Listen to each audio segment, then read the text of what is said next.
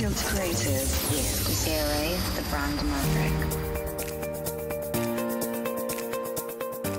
Before we get into it, I just wanted to thank you for following me into this tilted rabbit hole where we learn about the entrepreneur journey and all the magnificent and terrifying things that come with it.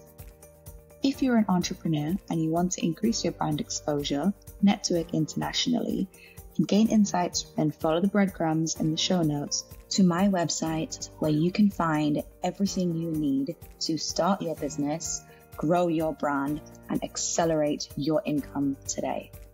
I even have a live show every Monday that you can attend. It's free brand awareness and exposure, and you get to meet some really cool people on the show. It's such incredible value, and you don't have to pay a penny for it. Now it's time. Let's jump straight into the rabbit hole. Let's get to it. Do you want to tell us your name, your company, and a little bit about what you do? Sure. So my name is Ngozika. My middle name is Victoria, and my last name is Onyekwelu.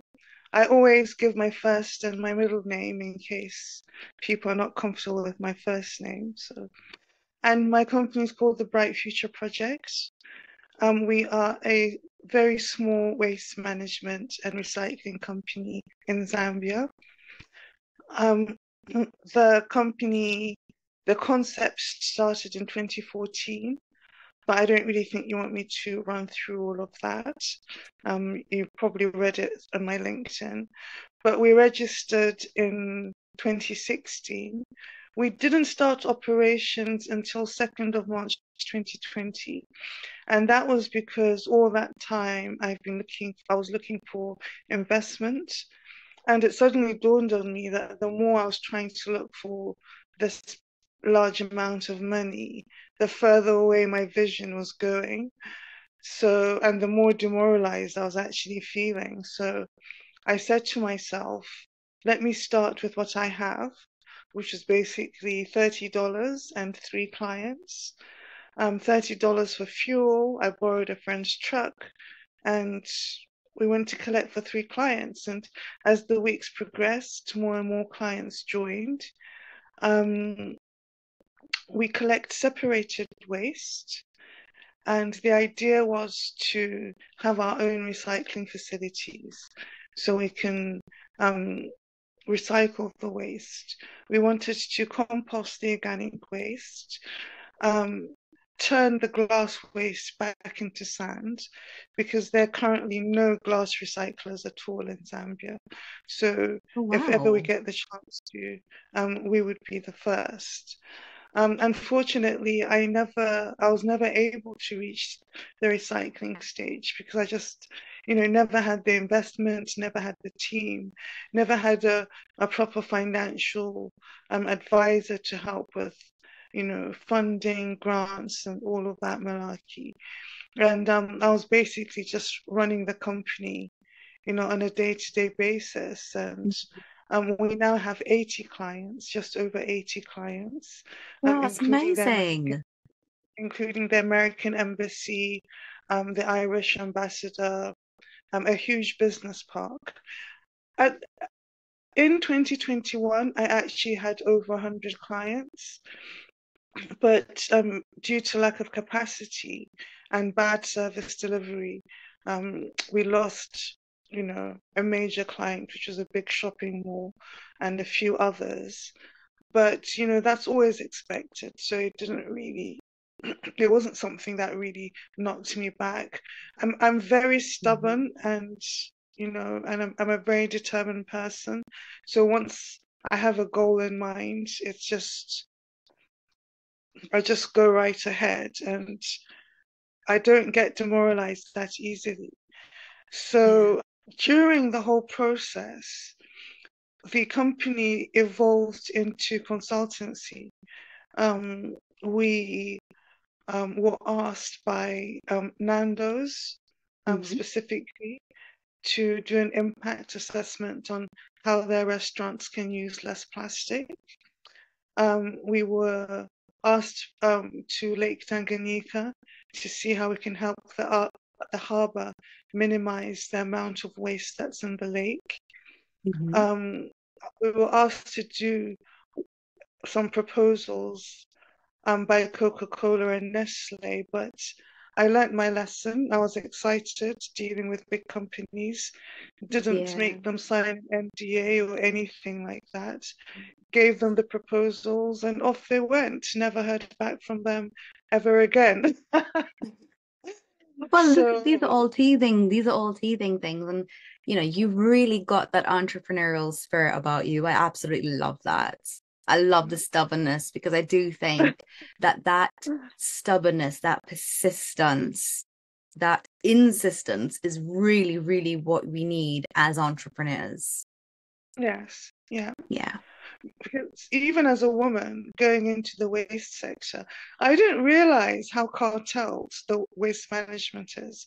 You Is can meet it? some really very, very. One of the directors of the company is a Scottish gentleman called Steve Taylor, and he was telling me the same thing. You can meet some really nasty people in waste management because it's very territorial. So even going into it as a woman in Africa, you can just imagine the kind of Yeah. responses I was getting. One gentleman just said, "You know what? I'm sure you've got better things to do. Why don't you just go home and forget about all of this?" And Oh even my the God. council, even the council, the municipality, they just weren't being cooperative at all. So I just said to myself, I don't need any of these people. Yeah. Let me start and then let them see what I can do. And then when they're ready, they'll come to me, which is exactly what they did. So occasionally I do give the council some advice, not too much, because there's still things that I would like to barter from them. Um, so we went into some consultancy. I do presentations for the Ministry of Commerce and other ministries around the circular economy and innovation, because I think innovation is a very important aspect that Africa Yeah. lacks. And when you use the circular economy, the green economy, and talk to people about the potential it has, you never know. You might be speaking next Mark Zuckerberg, the next Jeff Bezos. I go into rural areas and I teach young women, um, even young men, about the potential that waste has, the Yeah. fact that waste is a resource and you actually can earn some kind of living from it.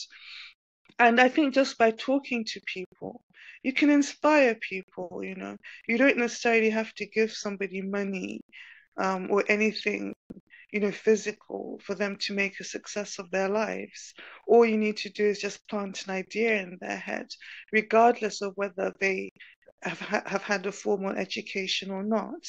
So I did spend a lot of time traveling around to rural areas, talking to organizations, speaking to women, speaking to girls, especially because part of our CSR is gender-based violence Yeah. and helping girls who've been sexually abused. There are no facilities available for women at all in Zambia. There are no shelters, there's no counselling, the police don't care. So, if nobody cares, who's going to care? And if you're trapped in a house with a bully and you can't leave because you're financially dependent on somebody, it's sad, it's heartbreaking. So I felt it Yeah. was important to teach them rudimentary business skills and rudimentary ways in which they can start their own businesses at home so that they can start generating income. So if need be and they want to leave, then they don't have an excuse, a financial excuse anyway, to stay in the house. So Yeah. that really was, it really That's still so is. that is it's actually quite surprising because we sit in here in the UK and don't realize how incredibly lucky and privileged we are here Mm, because we've got a lot of these services. We've got everything here. I mean, I know that we do, everyone complains about the NHS, but they're doing their best.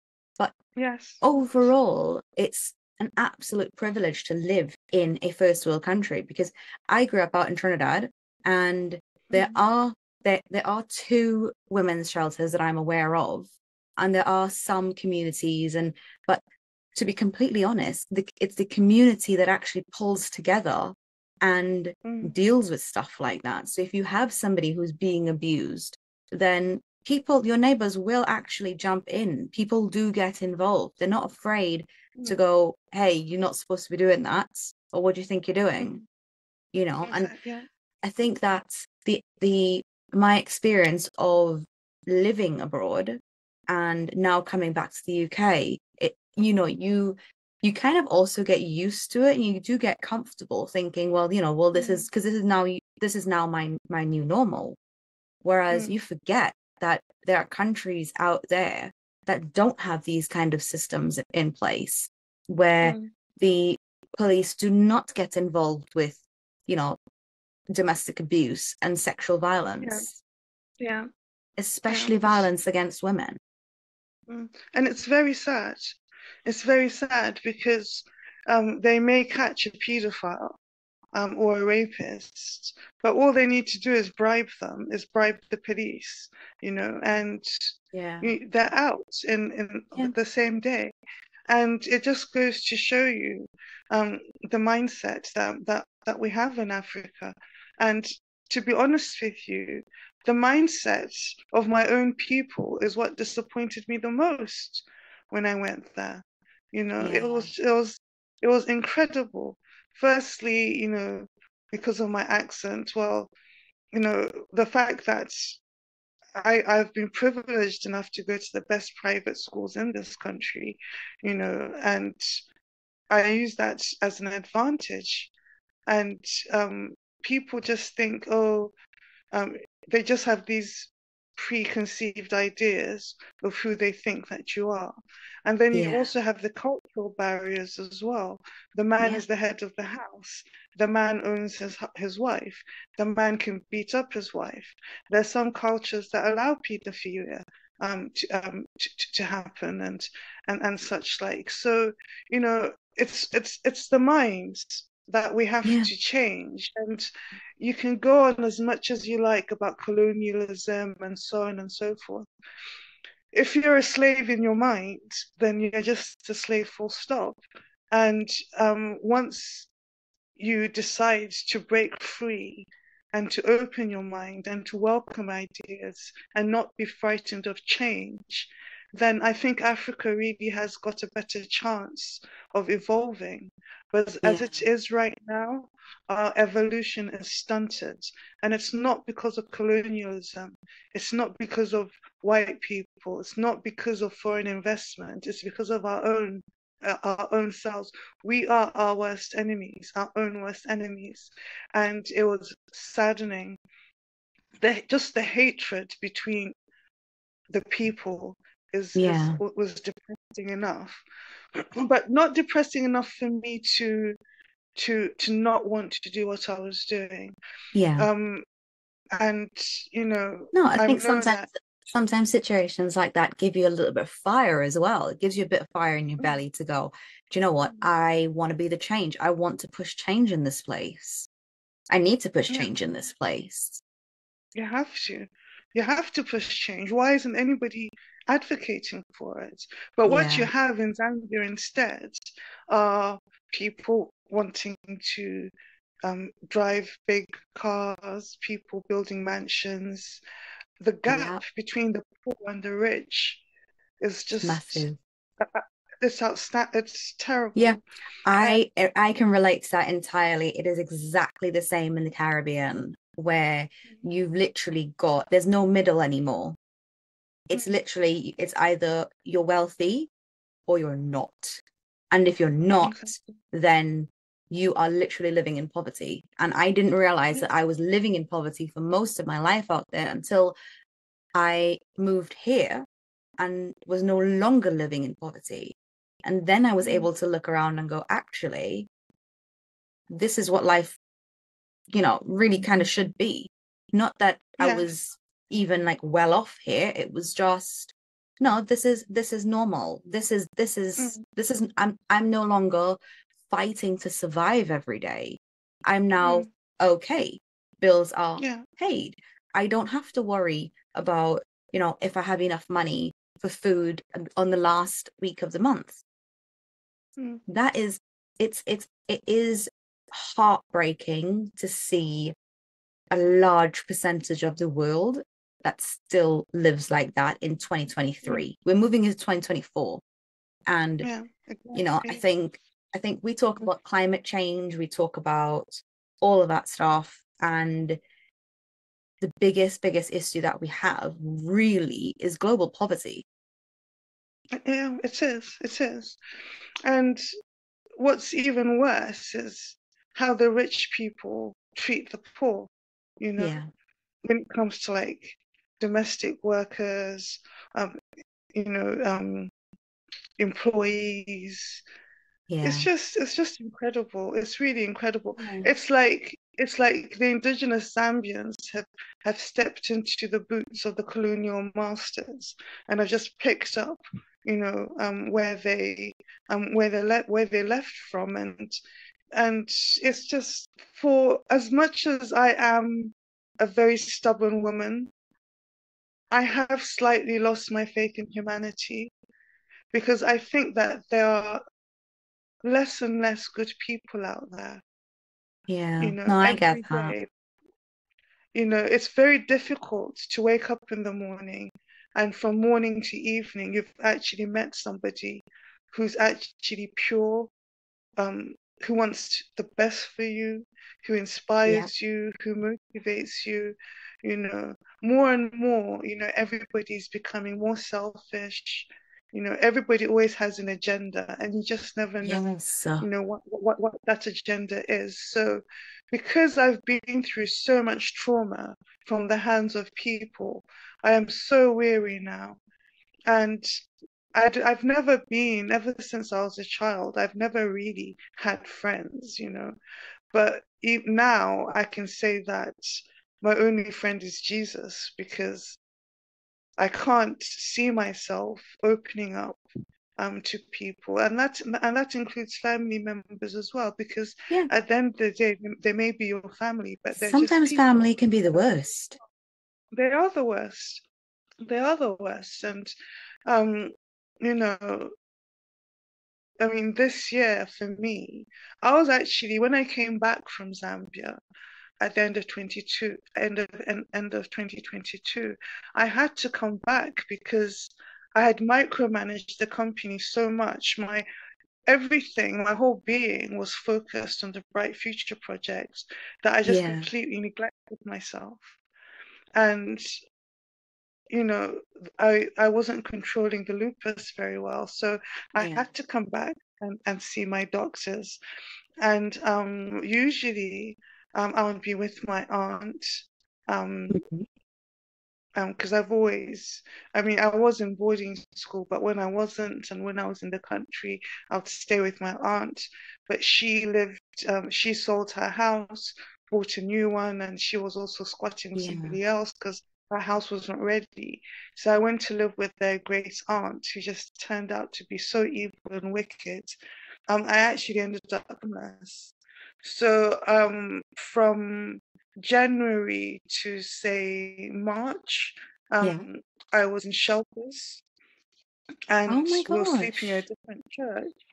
We'd sleep in different churches every night, but during the day you didn't have anywhere to go. And it's really cold during that time. And my social worker found me a temporary shelter in northwest London from the end of March. And even there, there's murderers there, pedophiles there, rapists there, crackheads there. As grateful as I was that I had a shelter, Yeah. it still wasn't something that brought much joy to me. But strangely enough, throughout this whole process, I just gave thanks every day. And till this day, I give thanks for that experience because it opened up a whole new world to me. And I met the most incredible people. The Yeah. kind of community and love and camaraderie that there is amongst the homeless is just absolutely unbelievable. And I'm still in touch with a lot of my friends. They still call me, and I'm still in touch with them.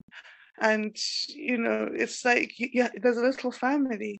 I was the only woman in the group, and we're a group of 10, and the rest were gentlemen, from Iran, from Afghanistan, from Eastern Europe, from the UK, and just listening to people's stories as to how they ended up where they are. It was heartbreaking for me, and it left me feeling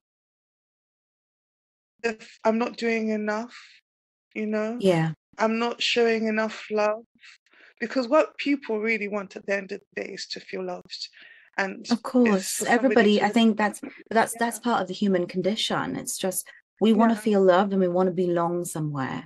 yeah, We are yeah. forever hunting for our tribe. And for somebody to listen to your story.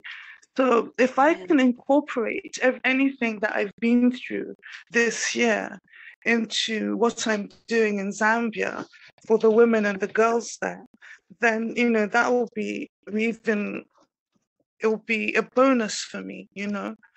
So because counseling and giving somebody a voice and letting them tell their story is so important, just for somebody to be Absolutely. listened to and for them to feel that, okay, somebody is listening to me, Yeah.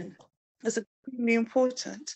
And I feel that maybe that's where my work really hasn't been done yet. So I'm Well, you've grateful. got you're And I, young, you're vibrant, you're an incredible inspiration, and I have no doubt that this is part of that's going to be a huge, huge, huge part of your future. And yeah, I mean, I so don't, I'm going to be 46 in a few months. So, oh, I couldn't tell, could not tell. um, But like so for those listening, I mean, you have an incredible story. You have literally seen every part of life. Like, what what can people do for those who are listening and who've been inspired? What can people do to support your vision? Well, I'm looking for I'm actually looking for investors for my company. I have equity available,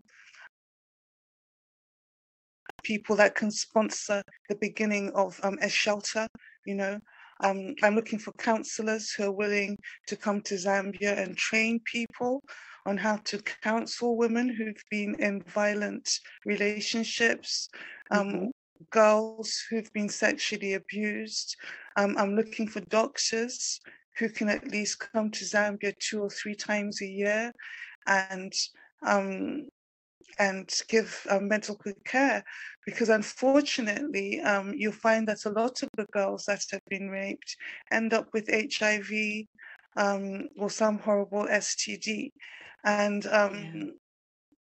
as I said, a lot of these, I mean, the medication is there, but when it comes to children who've been abused, they need extra special care.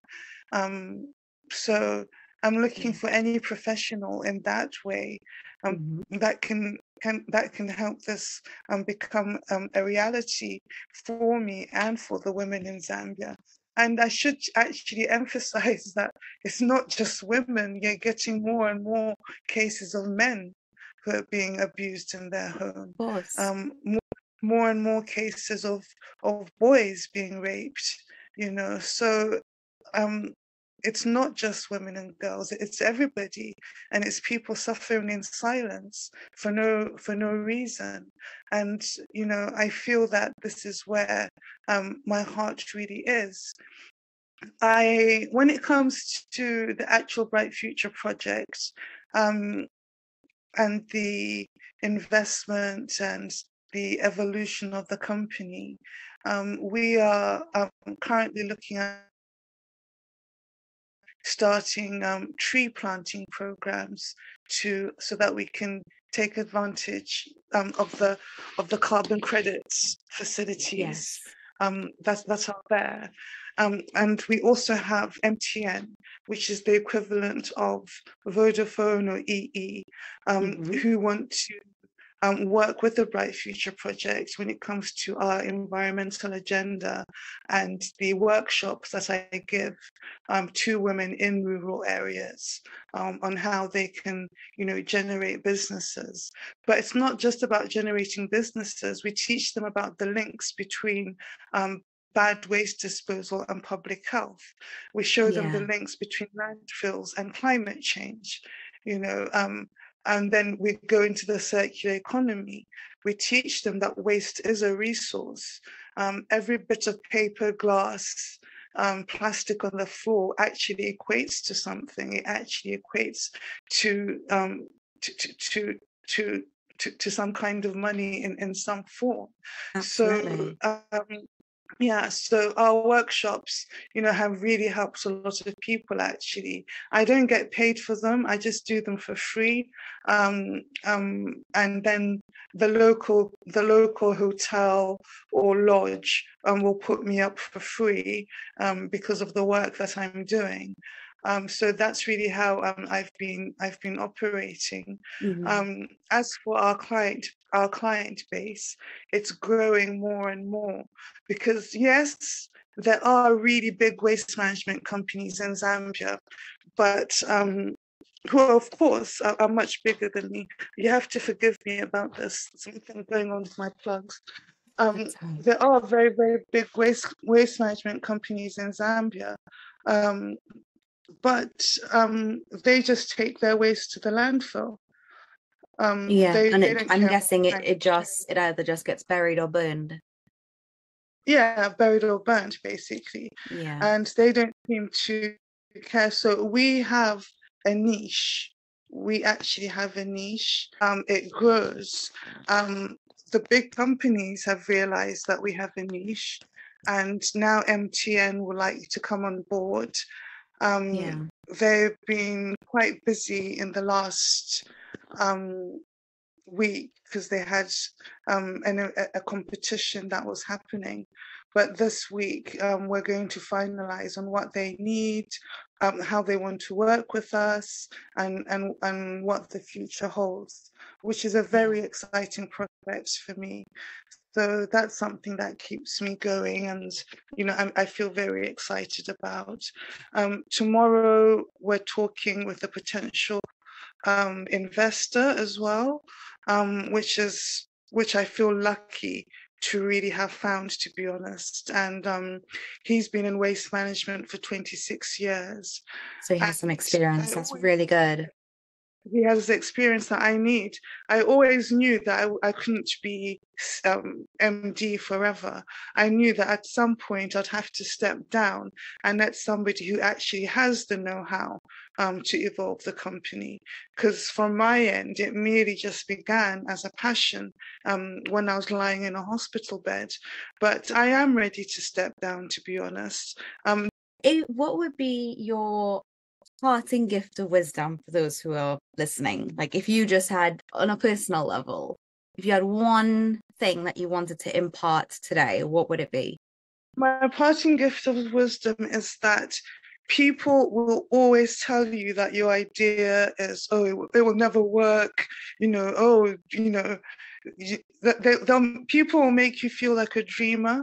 But what you have to realize is that our dreams are big for a reason, and that's because we're supposed to act on them. Regardless of whether you succeed or not, the fact that you've tried in the first place goes a long way.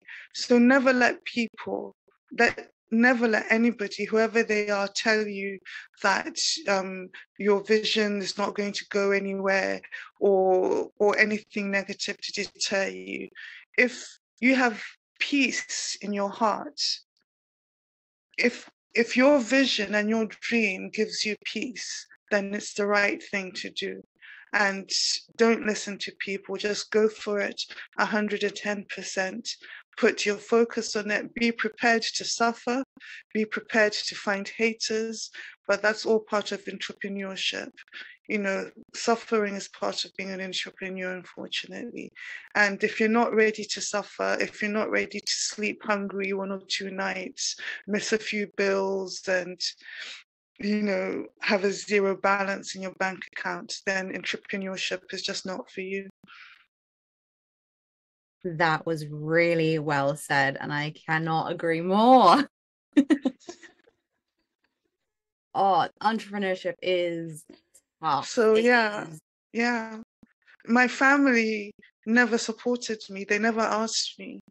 You know, till Yeah. this day, they'll never ask me, you know, how's your business going? They just don't care, because once people think that you're a loser, you know, there's nothing that you can actually say to them for them to not to think that. It's only your actions. So actions Yeah. speak louder than words. So speak less and act more. Yeah, that's for I sure. love that. I absolutely love that.